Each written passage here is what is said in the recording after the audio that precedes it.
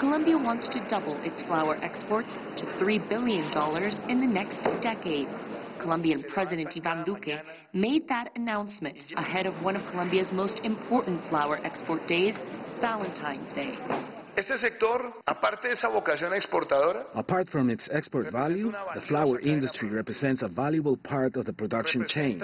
It represents hundreds of thousands of heads of households who wake up every morning to go to the plantations and produce with great determination a positive Colombian image for the world to see.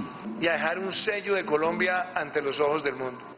According to President Duque, the Colombian government will help clear trade barriers by working with the Ministry of Commerce, the Ministry of Agriculture, and Colombia's Association of Flower Exporters. The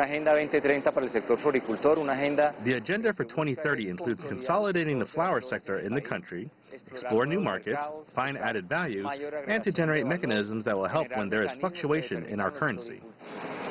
Leading up to Valentine's Day, Colombia's Ministry of Agriculture gave the media a look into the export process from Bogotá's International Airport. Valentine's Day accounts for 15% of Colombia's annual sales. 660 million flowers are exported to the United States, United Kingdom, and Mexico for this day alone. Colombia's Association for Flower Exports said in a press conference on Thursday that the country exports to 100 destinations around the world. For this year's Valentine's Day, only one export was canceled because of the novel coronavirus outbreak. China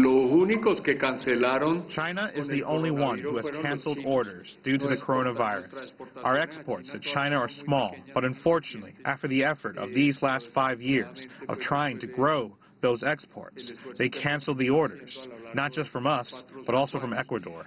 Colombia is the world's second largest flower exporter after Netherlands. So next time you hold a rose or a carnation, chances are they are from this South American nation. Begue, CGTN, Bogotá, Colombia.